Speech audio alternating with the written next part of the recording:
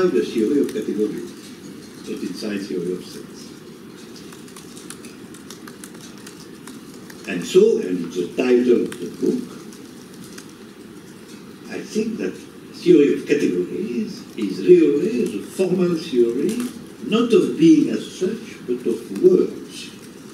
That is, of all forms of configuration of being.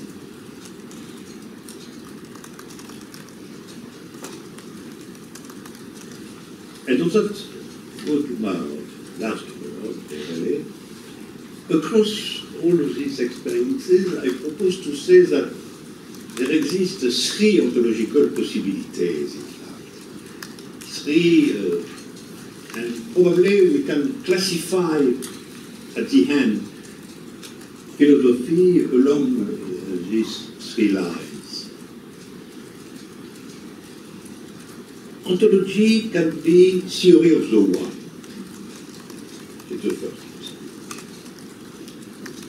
It has been largely the case during, in fact, classical metaphysics, what Heidegger named ontology.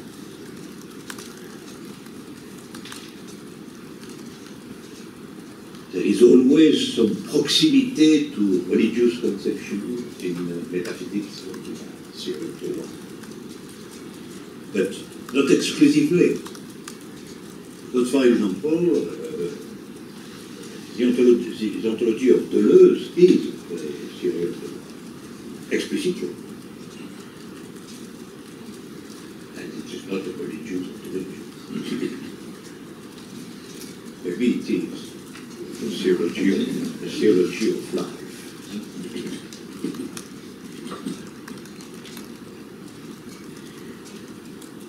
Second possibility, ontology as a theory of the multiple. It's mine, but only mine. It's also the ontology of Democritus, atomistic ontology. It's not theory of state, but it's theory of the multiple. And I think that the third form of ontology is a theory of relations. Not one, not multiple, but relations. There is something like that in Kant.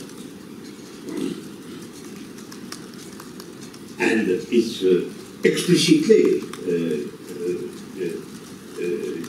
the second form of the ontology of Deleuze, because Deleuze affirmed that being is relation. So the one is relation. That is the subtility. The one itself is relation.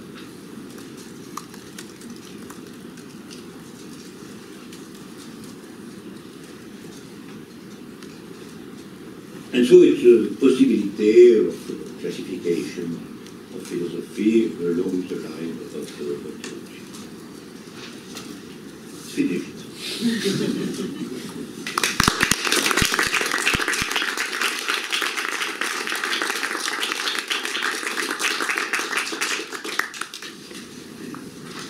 Okay, thank you so much, Alain Badiou, for this exciting presentation. So maybe now we could open it to your questions.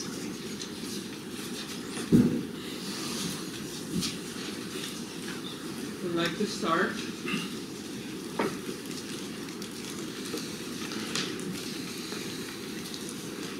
Yeah? I have a question about the argumentative structure of doing an event.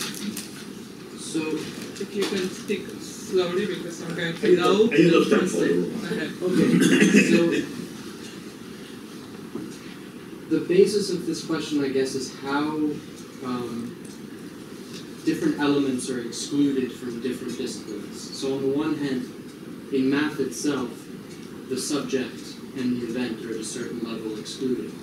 And then on the other hand, in philosophy, the real science of being is in some sense excluded. So the way I read being an event is that the way that we can capture the subject in math is through a kind of trace or a symptomatic reading, where insofar as math has repressed as unconscious its truth status, it at the same time needs to consistently develop its results within compatibility with being.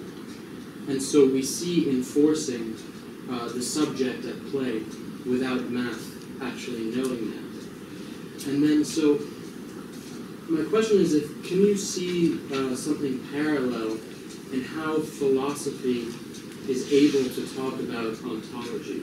So since the actual sayability of being is only in the letters, the writing of math, and being, the word being is not a concept of math, is it that in order to find, in order to say math is ontology, we have to perform the same kind of symptomatic reading on the history of philosophy and find the point in which the history of philosophy has suppressed its mathematical condition? So we have a kind of interweaving of repressions and symptomatic readings that we need to cut across one another? I think you are perfectly clear. I largely agree with you. You know, to the point concerning mathematics, there is a complexity, because mathematics is ontology, but mathematics is a science. So a part of mathematics is itself a truth procedure, as and so, you know, philosophy explains what is a truth procedure inside mathematical formalization, but mathematical formalization is itself a truth procedure, and so philosophy is near something like philosophical meta-mathematics. And I have said meta-mathematics and not metaphysics. And so your terminology is true. If you observe the facts themselves, even when I read some pages of being an event, I see something like that. That is what is inside philosophy and not inside mathematics. And what is inside mathematics but not inside philosophy is the first classification. But after that, we must return to the process itself. Or we have in the becoming of mathematics, we have naturally events, transformation, procedure of truth, and so on. So we can also write about mathematics in a complete philosophical disposition, that is, with also event, consequences of an event, and so on. But this way of thinking mathematics from the point of view of complete philosophy is also a way where you use the object of thinking inside the construction of the thinking itself. And so there is something like a feedback, metaphoric feedback. and it is generally also the origin of a form of difficulty to speak of all that with mathematicians. And it's not, and I understand the difficulty. It's not a critique, because sometimes they think one hypothesis that I say that what they think is essential, but in some sense is not essential, because when I want to truth, I am outside mathematics. Or on the other hand, he can say, okay, we have also a procedure of truth, but they use something of mathematics in a sense which is not the mathematical significance. And so we are, and so he proposed once more a paradoxical relationship between philosophy and mathematics, but I have a general theory of that sort of thing, because in my general conception, philosophy is under 4 types of conditions: mathematics or science more generally, politics, love and arts, and the paradoxical relationship we can find in the 4 cases. It's clear, for example, that if you study the relationship between politics and philosophy, it's a very complex situation. Sometimes you cannot exactly define the difference. And it is why exists something like political philosophy, which is a monster. Exactly, if you say mathematical philosophy, it's a monster. My philosophy is not a mathematical philosophy. It's a philosophy who uses mathematics in some sense. But mathematical philosophy cannot exist. And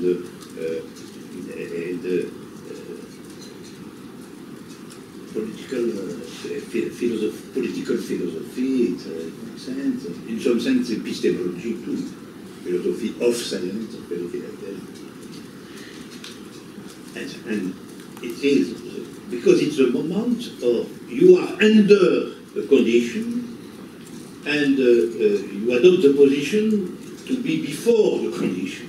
That to speak philosophically concerning the condition, where in fact you are under the condition. Because at the end, truths come before philosophy. And philosophy is a theory of truths under the condition of real truths. And it is why we have, in fact, the difficult and complex relationship you speak of.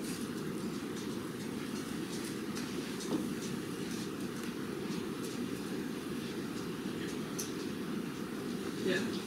Can you hear me okay? Speaking loud? Let's speak very loud. Okay, and slow, right? Yes. Okay. My question concerns the way you introduced the book. You introduced mentioning a sort of mourning and melancholia instead of being an event. And one thing that always caught my attention, especially in the commentary to being an event, is always the temptation to treat the concept of event as a sort of mystical intervention, which partially I think is due to a trend in commentary, not due to the book, but I think you also clarified a bit today perhaps the implication of having suppressed the political conditions in the book. Perhaps they return as a stand-in, because what I wanted to ask is, the concept of event in the book seems to play a very small part, a very crucial part, but not in the sense of allowing us to think, but in allowing us to have to guarantee the conviction that the truth is possible, not that it is thinkable. So the project of the book seems centered around the fact that truth is thinkable, subjects are thinkable, but the event is an opening to the possibility of existence. So it seems like a stand-in for something which is in fact decided politically, artistically, scientifically, or amorously. So under that light, that perhaps the concept of the event appears in the book as more of a militant commitment, not to let go of the possibility, rather than something that contributes to the thinking of the concept. It seems that it's not essential to the construction of the architecture of the concept so much as to guarantee that a misreading of its consequences are not allowed. So my point is, if we could say, perhaps it's a bit too harsh to state that it's a concept that is slightly indifferent in the book. It's an important indifference, but it doesn't play an effective conceptual role. So we wanted to know if we retrospectively, we could say, given that there is politics, there is love, and there is enough conviction, if today the event would have had such a central role in the ontological construction. I have other questions, but yes.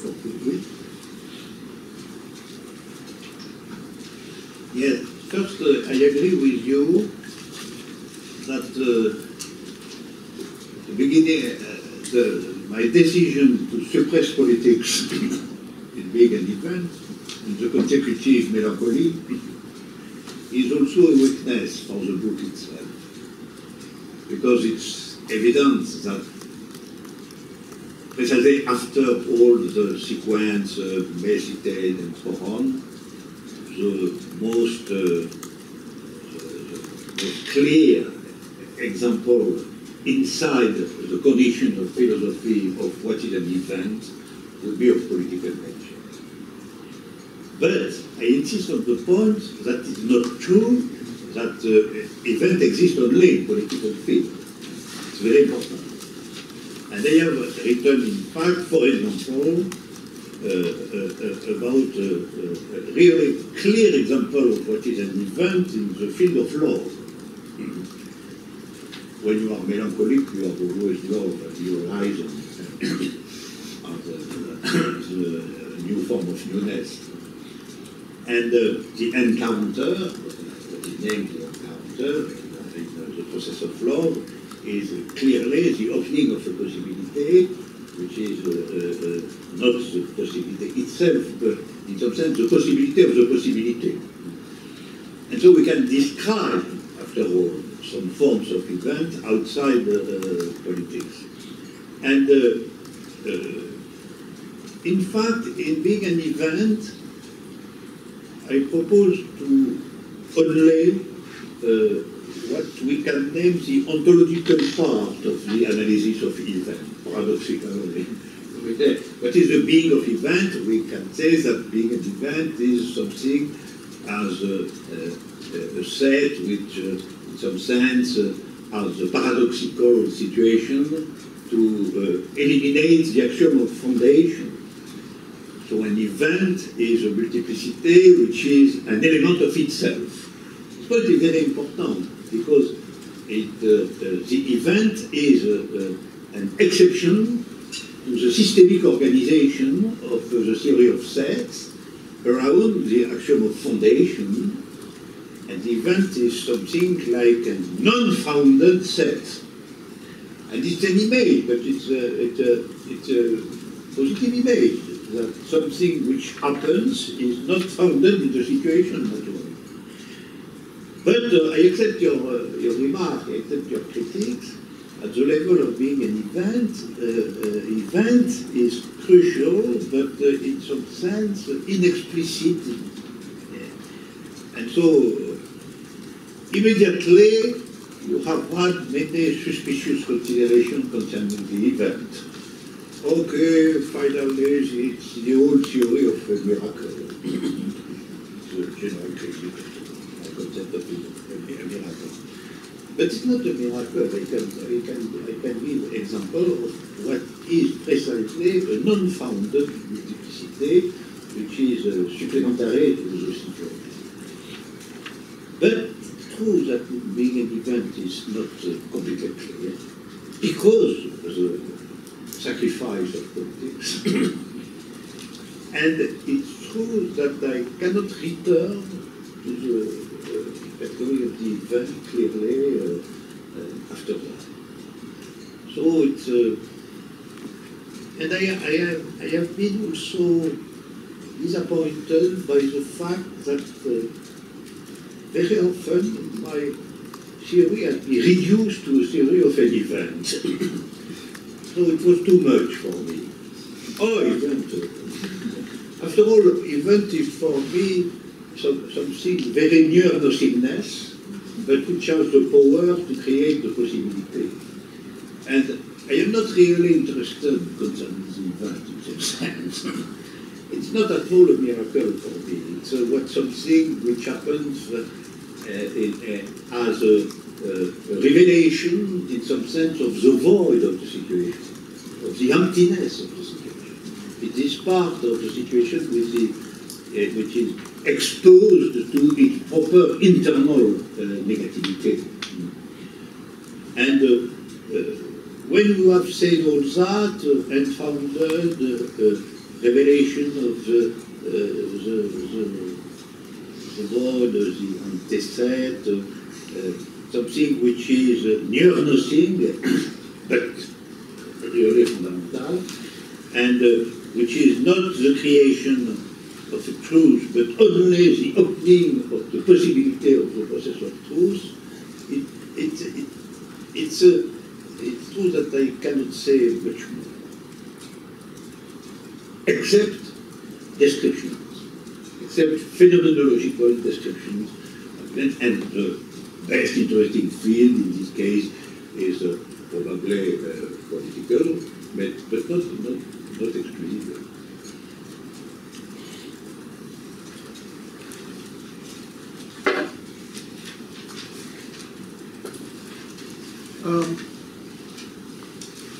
Continuing on Gabriel's question, I think I agree with you that probably the concept of event has been upplayed a little bit in overall understanding of the project. Maybe if the book was not called Being an Event, being something else, that would have helped. Being a truth, yeah. Being a truth. But I think, and along with your earlier comment, which is goes to the project that I'm working, some other aspects of the main proposal is downplayed in the book as well. Reading your Being an Event or your mature work, including Being an Event, from the perspective of, or retrospectively, from the works that you had from 1960s, Mark and Lag, and earlier works. My reading is that there have been three questions that is at the heart of the entire project. And these three questions you are not very explicitly said anywhere, but this is how I read it. It's a question of beginning, the question of interiority, and the question of novelty. So my reading of your work is that these three questions from the get-go were implicitly embedded in all the work that you have done. And I think in various different stages, you have different proposals in debate or in confrontation with different philosophers. What is the best way to create a framework that we can think beginning, we can think interiority, and we can think novelty? And I think the mature formulation has two proposals, that being is infinite, and the form of thinking adequate to the infinity of being is axiomatic. And in that sense, I think the equality of ontology to mathematics is really equality of that form of thinking that is adequate to the infinity of being, which is a sort of thinking that does not have objects, is a sort of being that owes its consistency to itself. And that is exactly the definition of, and the only science that we have today or ever had that meets this non-objective mode or modality of thinking is mathematics. So, as a matter of fact, it is not a contingent or contingent proposal. It's not something that just we can construct a form of argument that derives mathematics equal to ontology is a form of thinking that comes from a more preliminary or primordial thesis that being is infinite and thinking is axiomatic. Which the combination of this, and this gets to the earlier point that I had, the best combination of this is axiom of infinity. axiom of infinity is, to me, the most important, or what is sayable of being. Axiom of infinity is the only other existential axiom in Zermelo Franklin, but that is the axiom that actually challenges the linguistic term. And every interesting, including Cohen's proof, including all the inconsistency proofs, is deriving the consequences of how serious we think about the axiom of infinity. So the relationship of these three questions, beginning, interiority, and novelty, I think finds its final framework in being an event on the investment that we have on the axiom of infinity. That's what was the comment I was making. It's perfectly true. Perfectly true. And because the question of axiom of infinity is simultaneously the idea that, in fact, as you say, that the true thinking is always at the end in axiomatic form. And second, also, that the question to beginning must be posed inside the realm of the infinite. Because, in some sense, only infinite begins. The finite is a false beginning always, because the end is inside the beginning of the finite. The end is the same thing as the beginning. So all effective creation is of infinite nature, and I say that concerning truth procedure. The truth procedure itself is infinite, must be infinite. And so, if thinking is axiomatic and all what is creation is infinite, axiom of infinity is naturally at the center of the mathematical work. But it's precisely the goal of my present book. A big part of the book is concerned precisely not the axiom of infinity, but the multiplicity of axiom of infinity. That is a mathematical problem. Is that we have one formal axiom of infinity, but after that we have many possible decisions concerning the level of and the type of infinity, and we have very complex realm of the infinite. And so the problematic of the axiom of infinity finally open the question of hierarchy of types of infinite and the signification of that sort of hierarchy. And it's the center of my new book. And I can say it's a supplementary remark in your direction concerning being an event. In being an event, the question of infinity is not really explored. Naturally, it's affirmed that truth procedure is infinite and so on.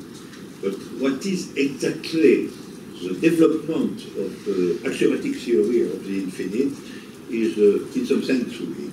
So I agree with you really, but I exclude myself because I am writing today largely concerning precisely the extraordinary contemporary theory of the infinite, which is absolutely active now, not in the time of Cantor and so on. We have with Jensen, with Woodin, and so on. We have at the present moment new spectacular new theorems and exposition of the question of the infinite. And think you know, for a very long time I think that something in our representation of the concrete universe is unclear because it does not use the concept of infinite properly. And you know, very often you have something in mathematics and the use of the concept, mathematical concept in physics, a big time after. The most striking example in the theory of conics, which is in ancient Greece, and the use for theory of planets and so on, which are in the 16th theory, 1,000 years after. I am sure that we must one day use the modern theory of the infinite, so the axiomatic of the infinite, the contemporary axiomatic of the infinite, in also our vision of the concrete world of the universe. And it's my hypothesis. Mm-hmm. And it's not, it's also in your question. For example, what is the beginning? Today the theory is Big Bang. So it's the theory of the one. You have one point. And it's not, I think it cannot be the truth. It's a simplification. And we must return to much more the idea that at the beginning we have explosions of infinite multiplicities. I think it's a vision probably more interesting. Okay. It's prospective. I think maybe we can take a break for a few minutes now in our intensity of thought here. Shall we say 10 minutes? Yeah, 5 to 10. 5 to 10 minutes, and then we'll regroup and maybe begin to look at a couple of passages as much as we have time for from the book. And in my experience, it's never fun. So.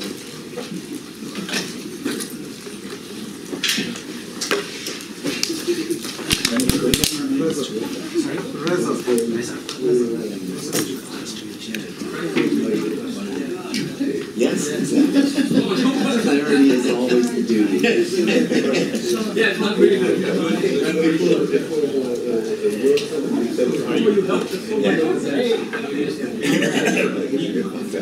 You didn't go through the text. No, you can tell that. Well,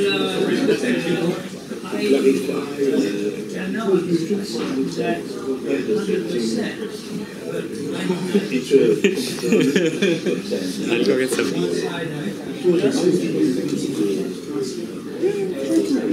Worth waiting something.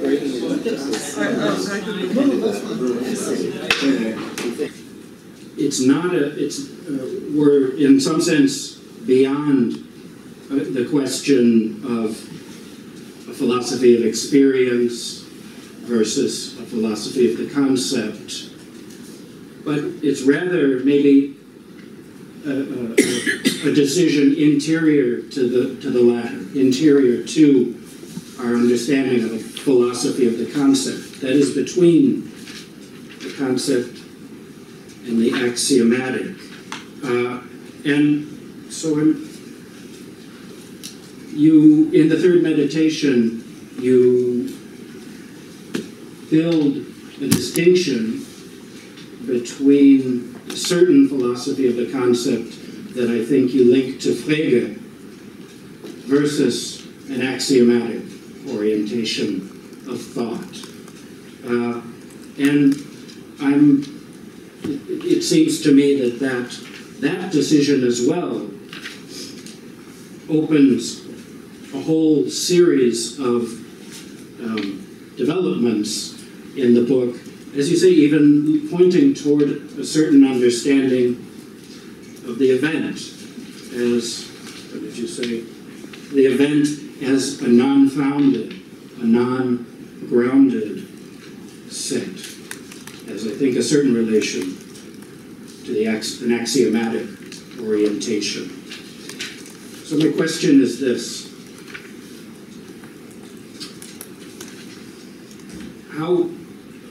what concept, what understanding of the concept allows a distinction between a certain philosophy of the concept, say Frege, and an axiomatic orientation? Let me just read one sentence and invite your commentary. I have the sentence in French. L'axiomatisation est requise pour que, laissé à l'implicite de sa règle de compte, le multiple soit délivré sans concept, c'est-à-dire sans impliquer l'être de l'un. Pour que le multiple soit délivré sans concept. So,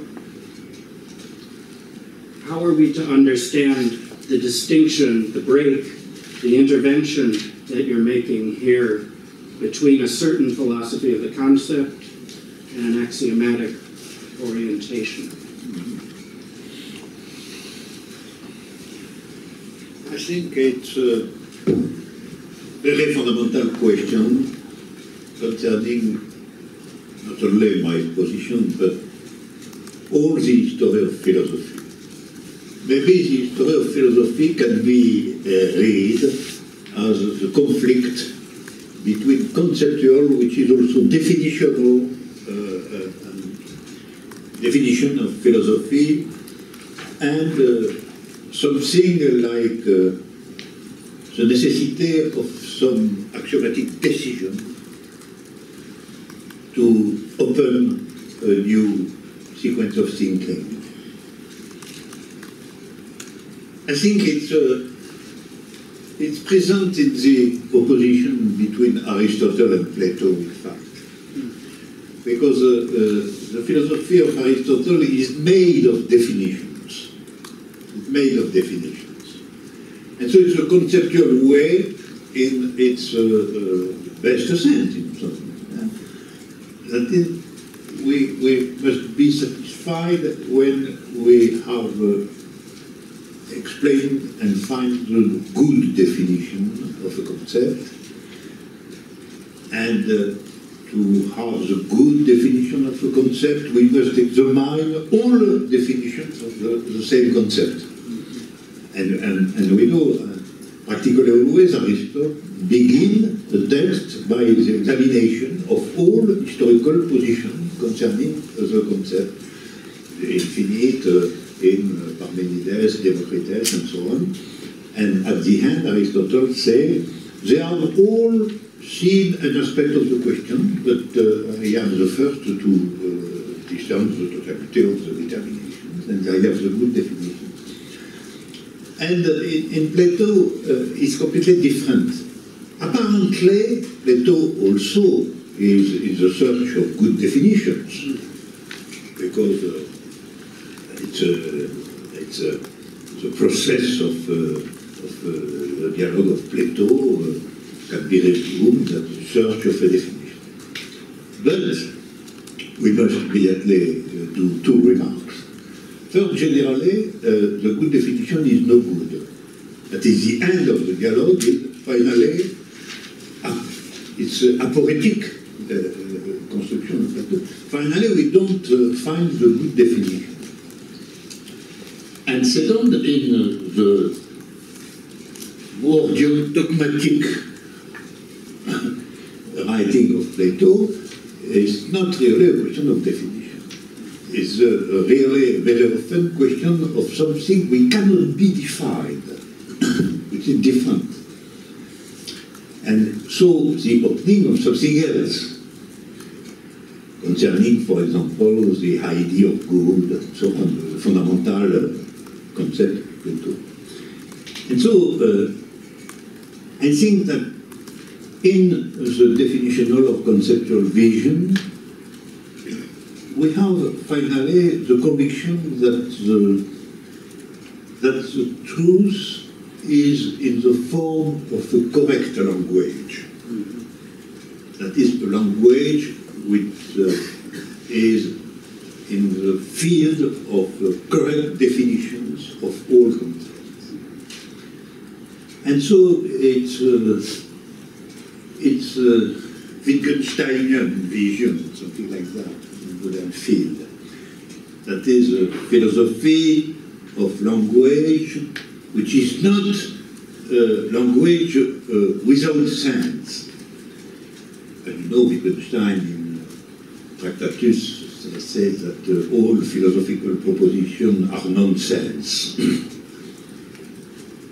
And I propose to accept that in some sense it's true that philosophical proposition must be nonsense, because the sense is always something which is prepared or present in the common opinions. And we come to the real problem, which is the opposition between truth and opinion. And I think that in the conception of Aristotle, the goal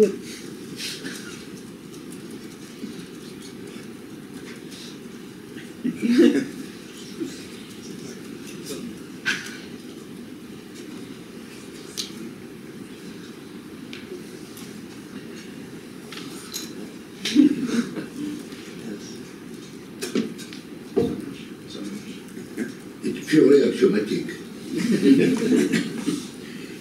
Yes, the goal is precisely on the side of the idea of a good opinion, something like that. The best opinion, the best possible opinion. And in Plato, on the contrary, we have the idea of a rupture, a good rupture with the field of ordinary opinions. And the movement from the doxa to the truth is realized in the form of conversion, transformation, radical modification, and so on, rupture. And in some sense, axiomatization is to accept that the beginning of thinking is the formalization of a rupture. It is a formalization of something which cannot say in the form of an opinion. That is, finally, we cannot be said in the form of a good definition. And it's very important to observe that modern mathematics cannot begin by definitions. They must begin by axioms. And so, as a model of thinking, mathematics is a model of a choice in the direction of rupture by axiomatization and not of continuity by good definitions.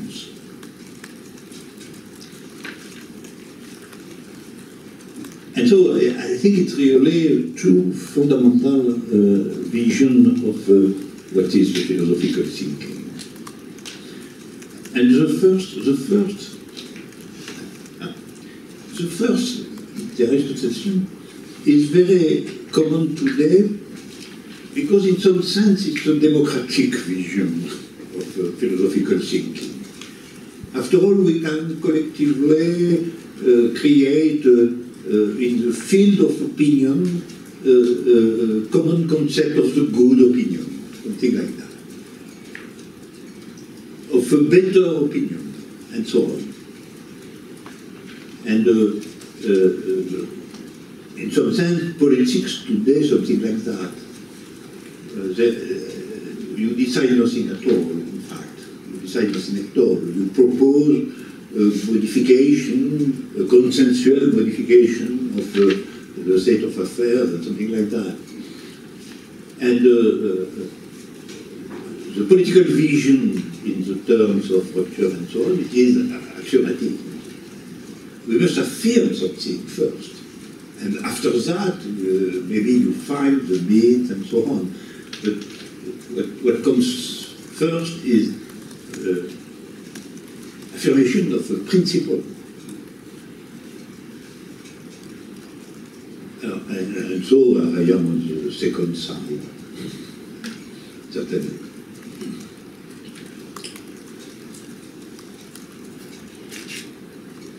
I was thinking maybe to develop this distinction that Nick was reminding us between the concept and axiom. I would say also that if you think of those two terms, I see a parallel between the concept as being related to the existence of the one. Because after all, you can make concepts and definitions of more or less everything, right? The concept is somehow on the side of the totality as such. Whereas, in a sense, if philosophy works rather with axioms, then we could say that philosophy also assumes the kind of not all of those inconsistent multiplicities, and in a sense only separates a part of those inconsistent multiplicities to kind of take it into her field and count it as one. So in a sense, axiom as such is also the operation, the count as one, right? Absolutely. Absolutely. For me, the thesis of being an event, for me, the one is always a result and not a primitive donation. What is one is the result of a count, the result of an operation. Not what is at the general beginning is only multiplicity, and multiplicity as such, multiplicity without one. So infinite multiplicity in the form of something which cannot be reduced to any form of the one. And if you want to create the knowledge of a part of a multiplicity, we must decide concerning the part itself. So we must count for one the part you observe, you think, and so on. And it's clear in science that you construct the field of knowledge in science by axiomatization, but also in some sense by experimentation, because experimentation is always first a sort of fragmentation of the real which is observed. You eliminate many parameters to have a good observation. And so it has been developed clearly by Bachelard, for example, that finally experimentation is a part of theory. It's part of theory because the experimentation itself is axiomatic in some sense.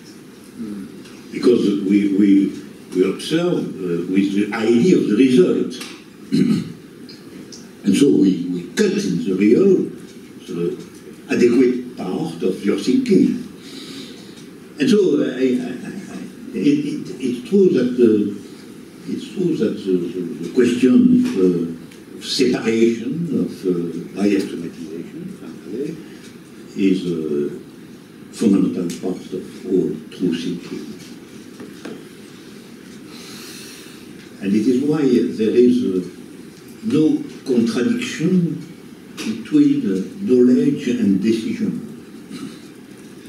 It's a very classical opposition. In the field of knowledge, we have a common way to find a good definition, and we have something consensual in some sense. And in decision, we have rupture. But in fact, it's not the case. All forms of construction of a part of the real is always, in some sense, a decision.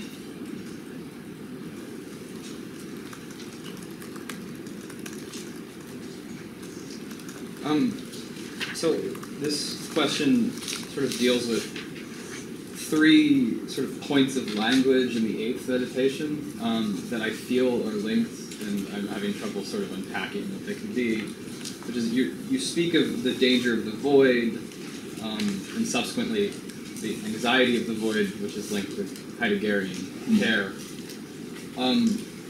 But you also speak from this of chaos, and you mention it twice, and you say, to some effect, the double structuration is predicated on chaos and not being, which implies that chaos is somehow as fundamental or related fundamentally to void and being, but is not either.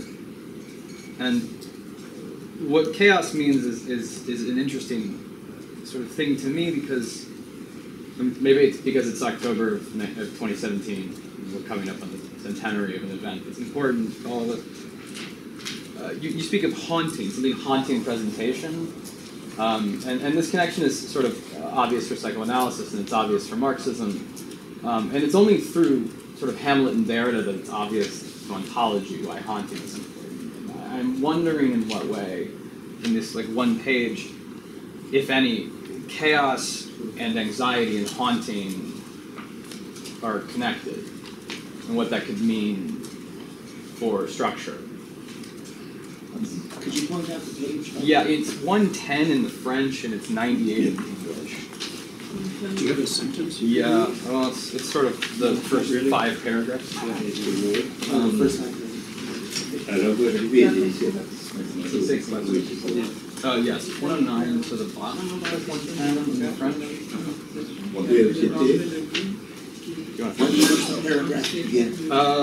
So the haunting one, it begins, je que l'investigation de tout, that's in the middle of 110, and it's the last sentence of that paragraph.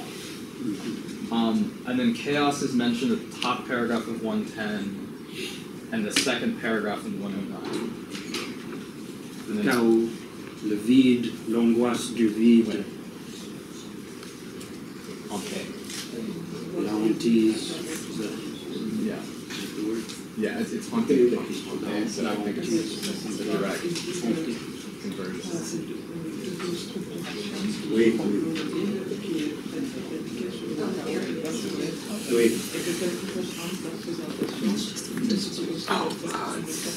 it's like the beginning of meditation, like just the first 5-6 paragraphs of meditation.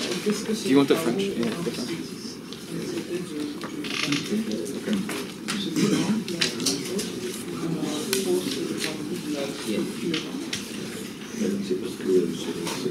Just page 93. 93 in the other one.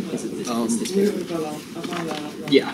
So, yeah, chaos, and then it goes to sort of haunting. Sorry, can you repeat the question? Oh man. Just the final question, because what is the connection between the use of the term haunting and the chaos that you speak of? And I link that sort of because chaos is anxiety making, at least in psychoanalysis. That's so chaos, anxiety, and structure. yeah, and haunting.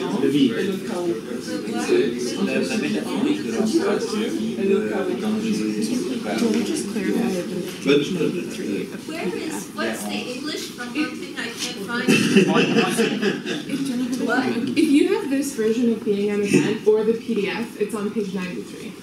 I'm sorry, yeah. It's the Are you saying anxiety? What is you saying for haunting? I don't find the word. It's my translation literally says haunting. The French says hanté. Yeah. It's haunting in the But Where is it? It's on page 94. I interpret your question in the light of, in fact, a point of weakness in the book, really. Why? Because what is chaos? What is chaos? Chaos is, in some sense, being as such, nothing else.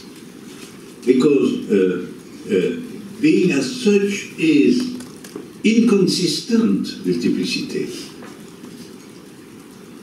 That is what I know that multiplicity, infinite, without any structure, which is the pure multiplicity as such.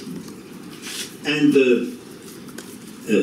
in fact, what I name a situation, but it's not sufficient, in fact, here's the weakness. And we can clarify all that at the level of the logic of the world, in fact. What is said here is that if you have no double structuration of all that, you return to the classical anxiety in regard of something without any structure, precisely. And you know, in some sense, and the reference to psychoanalysis is correct. In psychoanalysis, we know that the contact with something without any structure, what is in Lacanian language, the contact with the pure real, is something horrific, something terrible. And the same thing here. If across the double structuration, that is the count for one and so on, we have the risk of an encounter with the pure inconsistent multiplicity, and inconsistent multiplicity is for thinking pure being that is without any signification, pure nonsense in the theory. Because the sense itself cannot be the sense of the chaos, that is the sense of the nonsense, precisely. That is the pure multiplicity without any debate, without any form, without any structure, and so on. And it is why it's a necessity to constitute what is named a situation, but in fact, what becomes later a word, to have a structuration, which is the structuration of the multiple as such, but in a form of something as one coming in external situation, relatively of the multiple as such. And here, because the goal is to explain what is the state, in general, the state of the situation, I explain why we have, by necessity, a double structuration. Because the first structuration is the structuration as the existence of sense, naturally. But it's not sufficient, because after all, a set can be also a form of pure multiplicity. Because we have infinite sets, precisely. And so to return to something which is acceptable for a subjectivity, we must have a double structuration at the level of elements and at the level of parts. But it's true that when we have something like a defeat of structuration, we are exposed to psychose, as the encounter of pure real without any signification. Yeah, I think to maybe develop this this question of the void that is foreclosed from the double presentation, I had an idea to read. There's a brief mention at the page 10 in the English version. I will just read this short passage so that we can develop on that. You say, point 2, now to the seduction of poetic proximity. I admit I barely escaped it. I will oppose the radically subtractive dimension of being, foreclosed not only from representation, but from all presentation.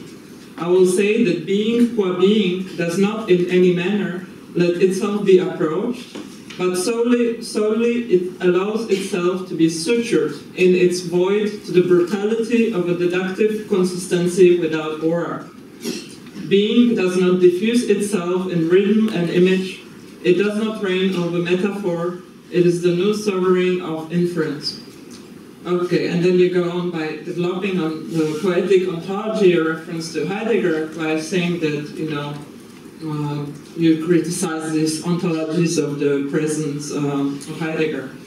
And so I was curious just to develop on that, like how, if you could maybe talk a little bit about this question of the suture, the way how you say that the being allows itself to be sutured in its void to the brutality of a deductive consistency without aura. Like, what do you exactly mean by this notion of the suture, and why this double presentation is so necessary?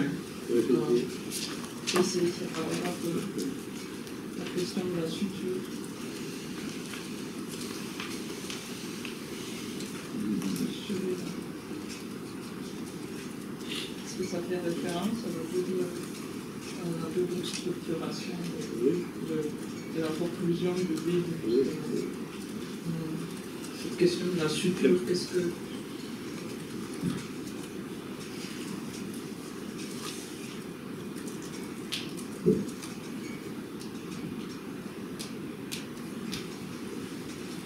In doing so, if I may add, in doing so, you've already, of course, used a lot of metaphors. Poetic metaphors, suture, brutality, the haunting, errands, without oral.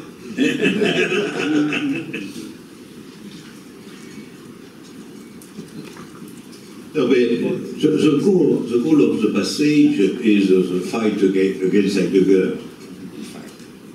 And so it's the idea that the realization of being as such is not in presence, It's not in what is the goal for poetry in general, to size the presence of the real in a whole figure of nature, in a tree, in the sea, and so on. Sensual, metaphoric of the presence of the...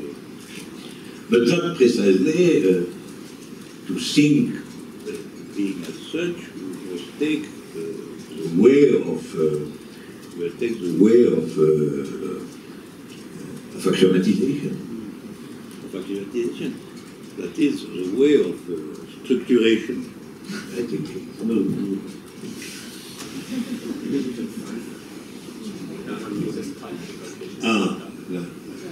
Like that. And so the conclusion of the passage is that we have two fundamental orientations in ontology, the poetical one and the mathematical one.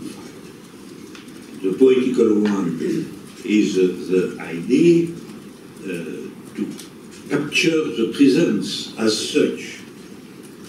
And the objection is that it's impossible because if you are in the question of the presence, you introduce the one by necessity, because all presence is finally the presence of the one in some sense, the strength of the one. And so if not the case, we have a complete dissemination of the multiple, and to think that sort of dissemination of the multiple, which is neutral, which is without any effect of presence and so on, which is chaotic and so on, we must decide to accept structuration of the multiple as such. In some sense, poetry is always, I think it's just, poetry is always the attempt to go to the presence without the mediation of structure. And it's magnificent. I say, in the text that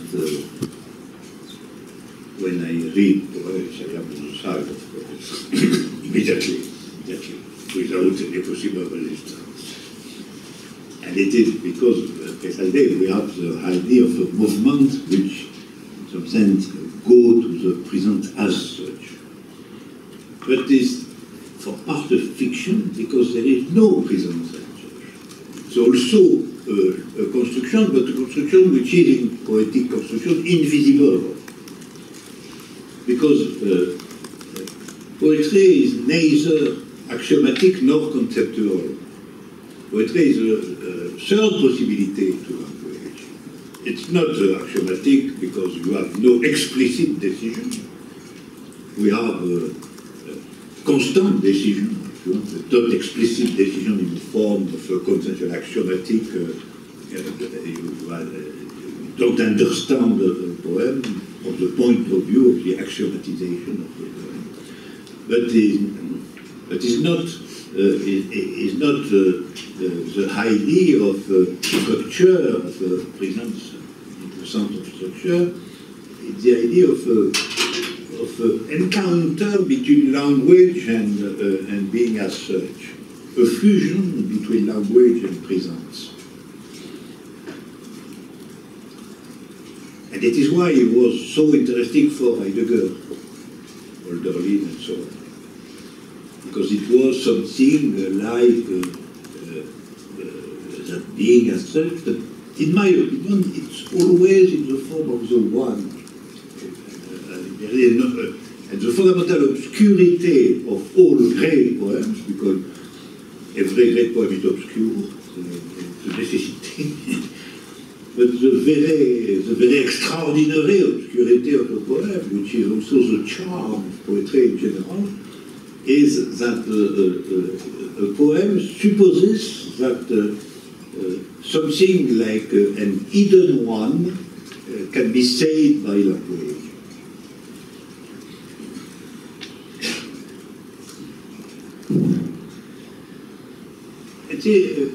Every poet, in some sense, is a liar. But a magnificent liar. After all, as every writer, a novel also is the complex of. But it's partly true in poetry. The magnificent falsity. Which says something at the end. It's not absurd, it says something. Something at the frontier of nothingness and the form of presence.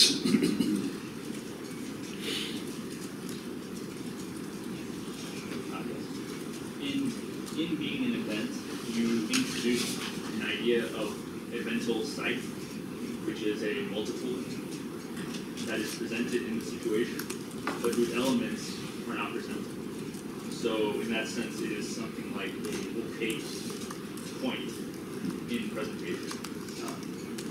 And the way I read this, it sounds a lot like the notion of symptom as developed by Lacan and Freud. And so I was wondering,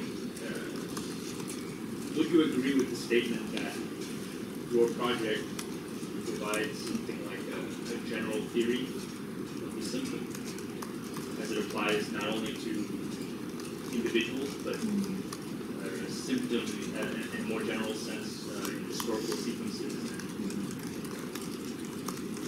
and also the idea of fidelity as an operator of fidelity.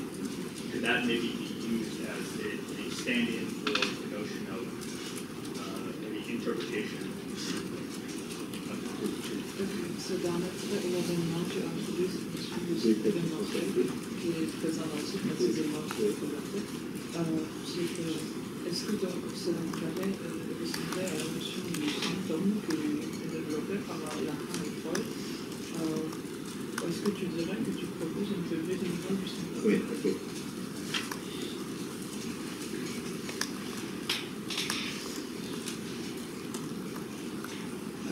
the notion of invental side is the notion of a part of the situation which is in the situation, but the composition, this global composition, is not in the situation. The elements are not in the situation. I interpret your question in the direction of finally the evental side is the symptom of something which is not in the situation, finally, because it is the presence of some elements which are not themselves in the situation. And I agree with you, it's not a so bad definition of the unconscious. That is, the unconscious presents something without the elements of the something it's present. It is why it is absurd or pathological and so on. And so my answer is yes, I restitute to you the idea that finally it's a general theory of symptom. But the question is the question of psychoanalysis. What is the operation of psychoanalysis in that sort of ontological interpretation of the symptom? The idea is to constitute the possibility of the return of the lacking elements in the situation, something like that. And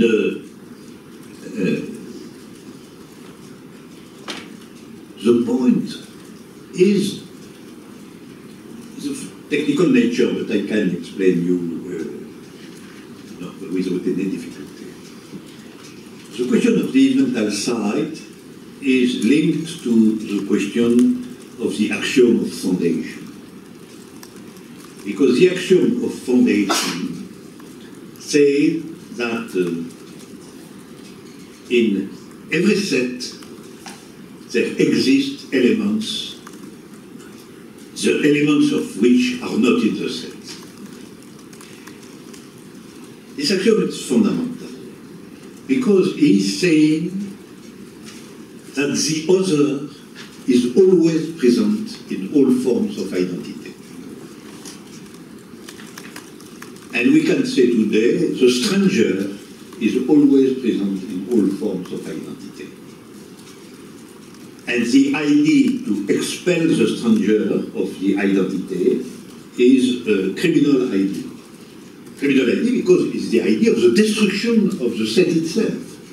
Because all set must accept that all elements can have some elements which are not elements.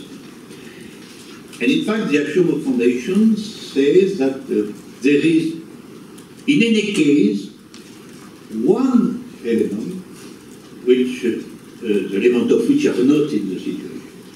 Maybe many, but one certainly. So we can name this element the stranger of the situation. Stranger in the night of the situation.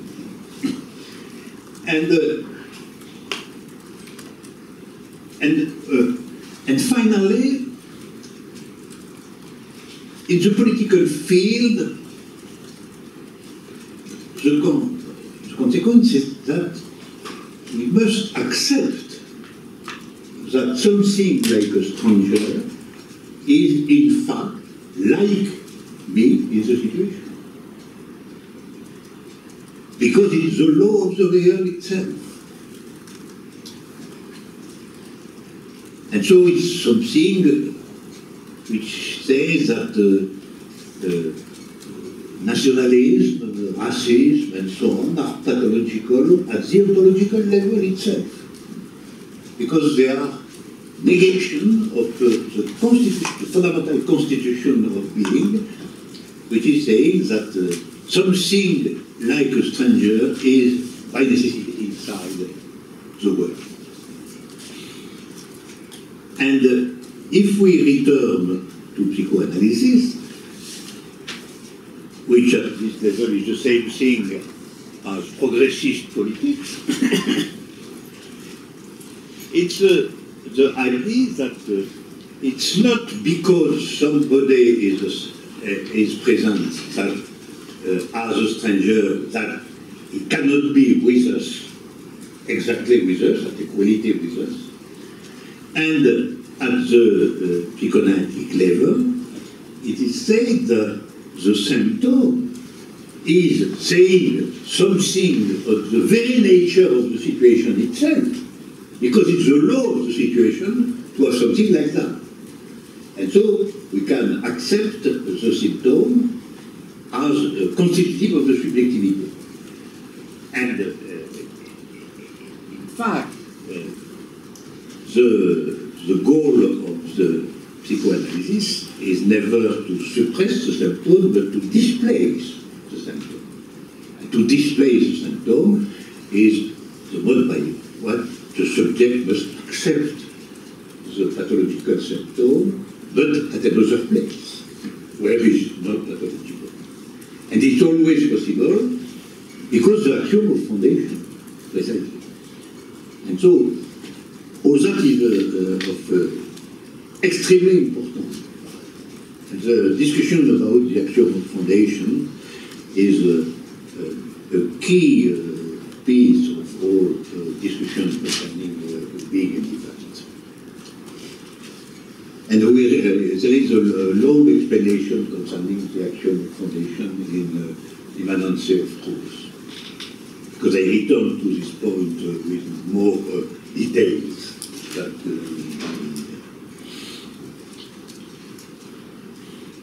Okay, shall we accept maybe one last question? Maybe we can take a couple of questions. The couple? And just have a couple of questions without answers. Maybe difficult to know to translate. We do more at the second. I'll try to help too. Yeah, it would be good to hear a couple more questions before we answer. Okay, so you have me. Thank you. This follows, I think, well from your last response, but there's a passage at the beginning of page 17 in the 2005 English. It's in section 7 of the introduction, which begins, what happens in art, in science, in true rare politics, and in love, if it exists, is the coming to light of an indiscernible of the times, which as such is neither a known or recognized multiple, nor an ineffable singularity, but that which detains in its multiple being all the common traits of the collective in question. In this sense, it is the truth of the collective's being. Okay, can you find the passage? Oh, I'm sorry. Yeah. 17. Page 17. It's in section 7 of the introduction. An English version. And in which paragraph? Top of the page. Top of the page 17 in the 2005 English. Second paragraph. Ce qui se passe dans l'art, 23. What happens in art? Yeah. Okay. Ce qui se passe dans l'art. And so my question is, very briefly, what is the relationship between multiplicity and the collective here? Or in the work at large, especially in your response to Professor Nesbitt's question on how politics are done, and then in relation to the stranger or foreigner here, where do multiplicity in ontological terms and the collective meet, not meet, pass each other? I just invite your comments on that.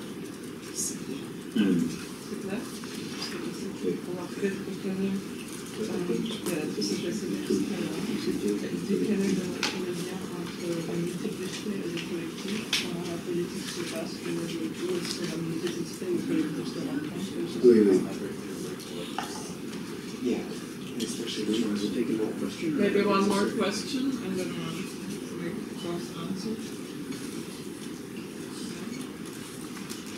Yeah, I have maybe a somewhat naive question, but it's fundamentally... Terrible. But for it's fundamentally the whole project in some ways of the book. I was just wondering about this relationship or this linking of philosophy and mathematics in the book. Because on the one level of the mathematics might be the discourse that allows for the highest level of formalization, and therefore maybe it can help to encompass the being in a very wide grasp.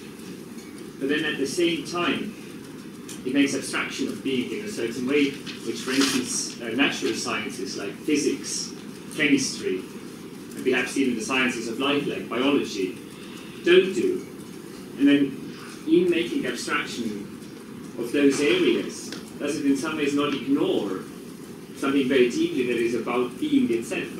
And then, maybe now to contradict myself in a way also, but the other element of that is that easily mathematics, through its formalization, so emptied of the object world as we discussed earlier, is in some ways the mathematical imagination, which can allow also for different types of formalization, as we discussed, either through categories, through sets, or even possibly through other criteria.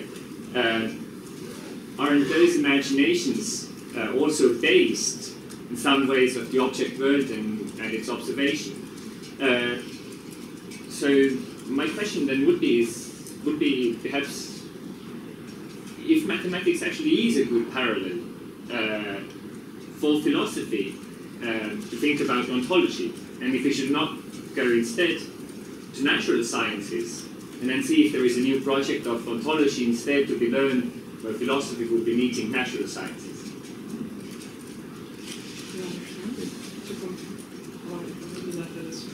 Oui,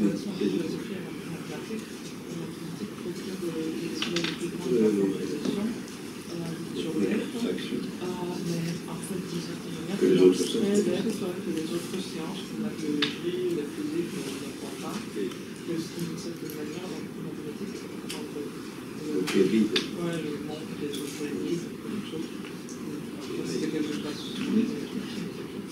Est-ce que les mathématiques sont vraiment une bonne parallèle pour la philosophie? Est-ce que c'est vraiment meilleur que la philosophie, c'est-à-dire avec d'autres sciences comme la biologie?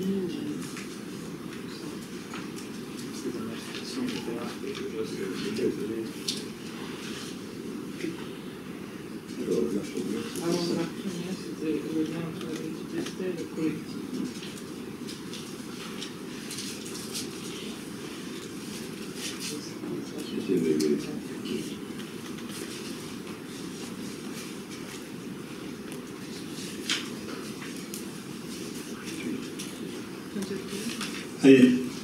Concerning in politics the relationship between singularity and collectivity, and we must observe that if you have a collectivity, you have common characteristic of the multiplicity itself. So it's not an indifferent collection of separate individuals, something like that. Because if you have only a separate collection of individuals, you have not collectivity. You cannot have the one of the collectivity. So you cannot have the representation of the collectivity as such. So all the point is what can be in politics the representation of the structure of the one of the collectivity or of some forms of collectivity. And precisely politics is in some sense the construction of something which is able to understand the unity of the collectivity. And the consequences, the active consequences, the possible consequences active of the unity of collectivity. And this point is true for all politics and not only for good politics. After that we have a distinction between the unity which are in clear opposition with all forms of universality, for example, national unity, rational unity, and we are largely fiction, imaginary unity, and the unity that can be interpreted like a local form of something having a universal value. And it's a great division of what is named politics. The division of what is named politics is finally in the modality of the construction of the unity of the collectivity. And the criterion at the end is between the pure local singularity and something which can have a universal value. Why we know that something can have a universal value is precisely the difficulty of politics. And its independency of circumstances, historical sequence, human weight, and so on. But what is common to some part of humanity is the point of politics, always. And is the criterion of the part of humanity concerned by politics is something which can approach of a generic set, is the political question. All progressive politics is the politics of generic collectivity.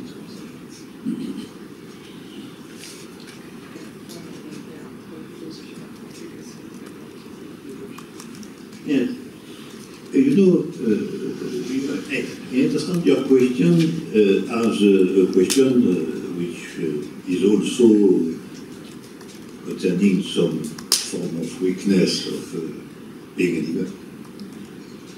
The idea is that the level where we can say that mathematics is ontology is found at the abstract level, where the thing which exists is only thought concerning its being.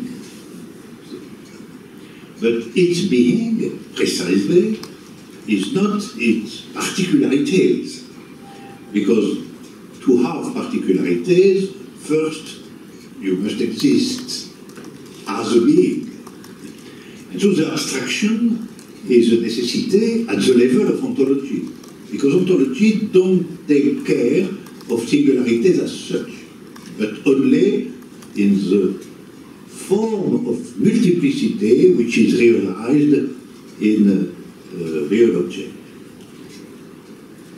So I don't say that ontology is the final possibility of knowledge, science, and so on. Not at all. Is the most abstract form. And what is not given in being an event is precisely a theory of words. And you find that in logic of the world. In logic of the world, on the contrary, there are many considerations concerning the relationship between objects, the composition of the object, the part of the object, and we have a concept not of being, but of objectivity. And naturally, science of the world are not reducible to mathematics. If it is living bodies, it's biology, forms of material existence are physics, and so on. But all that sort of science concern specific words. And so they are not universal in the same sense as an ontology. Because in a specific world, we can have some particular object and the science of this particular object. But maybe in another world, it's not exactly the same disposition of object and the same science. We don't know, really. And in the case of theory of pure multiplicities, we have a universality in principle, because we have nothing else than different forms of multiplicity. But I don't affirm that to think the forms of multiplicity of something is to understand the thing itself in its totality. Absolutely not. But it explains that generally, in all forms of science, we have a part of mathematics. And in some sense, it's a strange fact. If you have the idea that mathematics is a pure game, a pure creation of human thinking, why we have so many mathematics in the understanding of the concrete world? It has been, even Einstein has said that it was a miracle, finally. There is something which is very difficult to understand. Why mathematics, as a creation of the human intellect, is so important in physics and even part of biology and so on. But I have an answer. Mathematics is required only because mathematics is, in any case, in the science of the basis, the common basis of all what exists. And finally, the key difference is the difference between to be and to exist. Because to be is to realize a form of pure multiplicity. To exist is always relative to a world, because you exist in a definite world.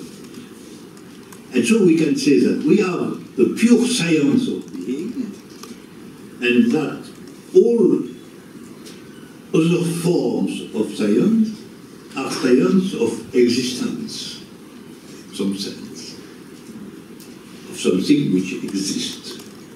But exist is not, has no absolute sense. To exist is always to exist in a specific world. And to be submitted to the logic of this world.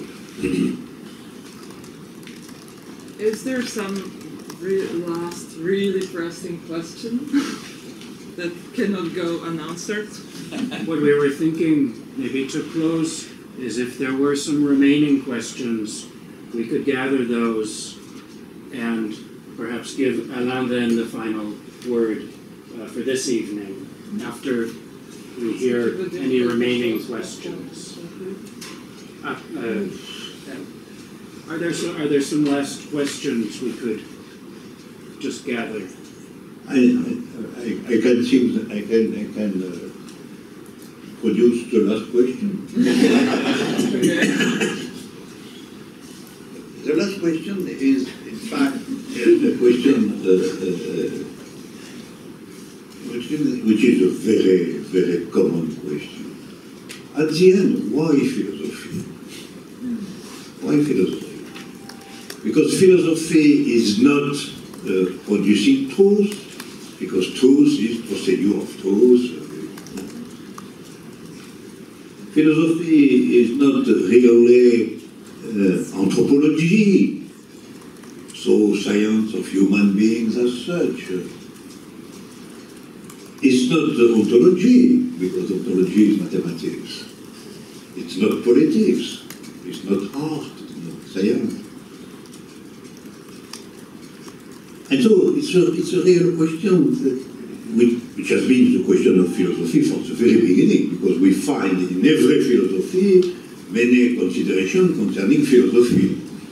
And the question of philosophy is a philosophical question, so it's a purely immanent also.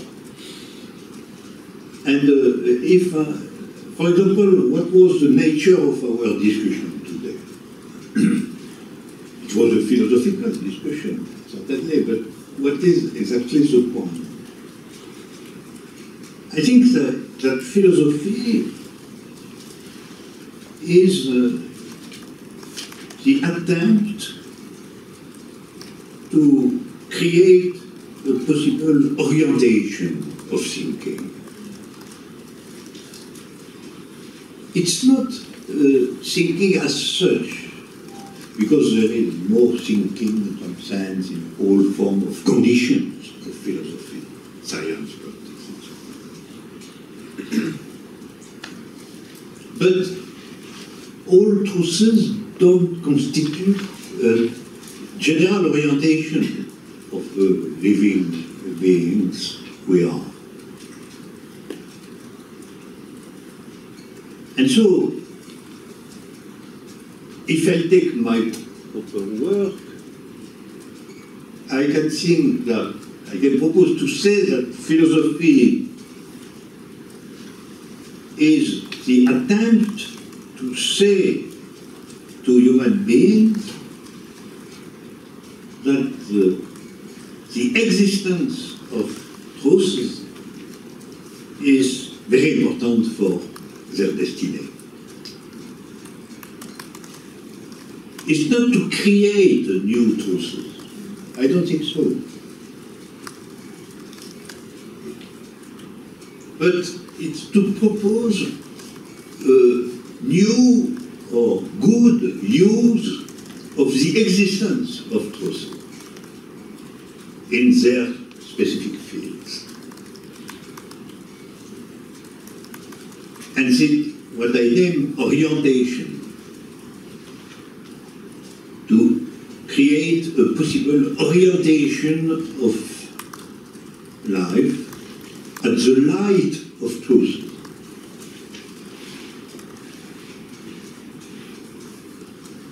And it's a necessity in some sense because truths by themselves don't indicate the use of truths.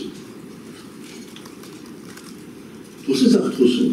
We can have the patient to produce truths, but not the patient to produce truths. The patient of the mathematician is not the patient of the use of mathematics. It's the mathematician patient, the patient to produce truths, in fact.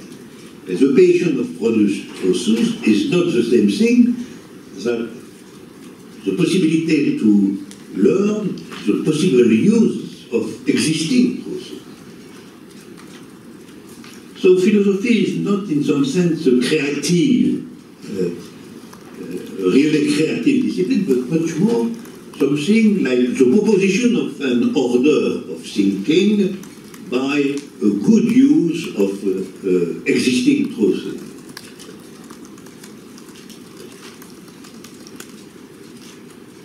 And it is why it's always a corruption of views. It's always a corruption of views. It has been said for Socrates.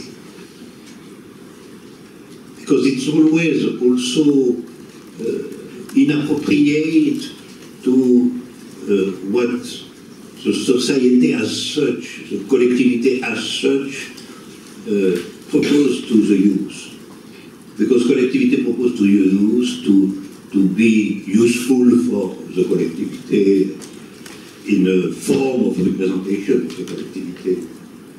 So the collectivity proposes always a form of integration to the collectivity.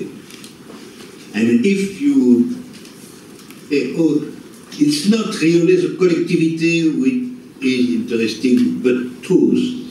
That is, in some sense, universality. Universality is more interesting than particularity. That is the final idea of philosophy. And but it's a subversive activity. It's not a normal activity. Because always normal activity is, okay, find a place, a good place in the world as it is.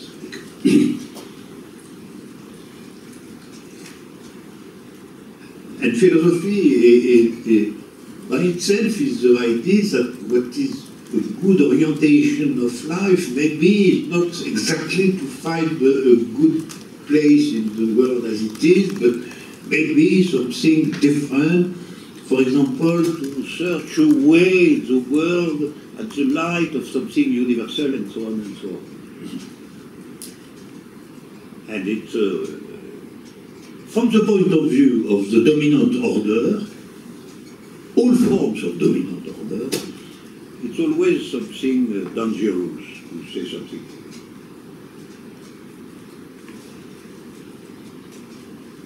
And in fact, this philosophy is the contrary of adaptation to the world as it is.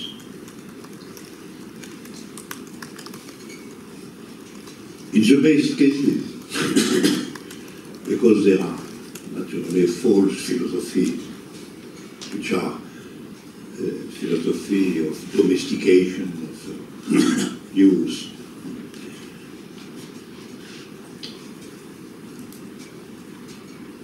And I have do a great quantity of philosophy during my life, and I have, at the end, I know that philosophy is difficult in some sense.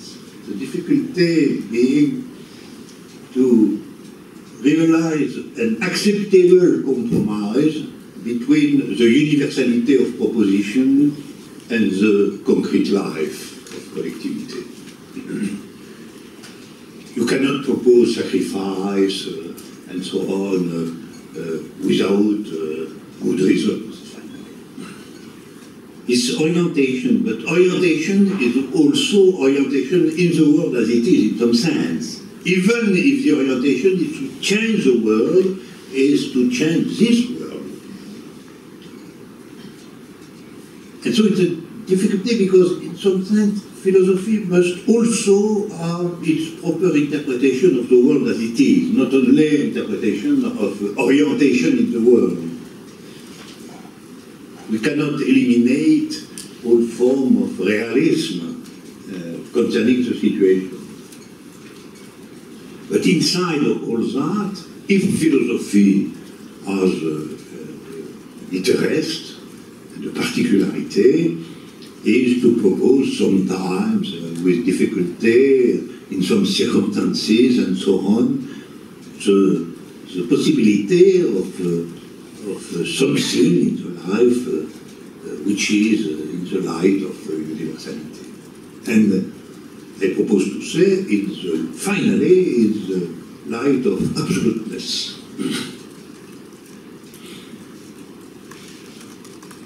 We can close on this terrible word.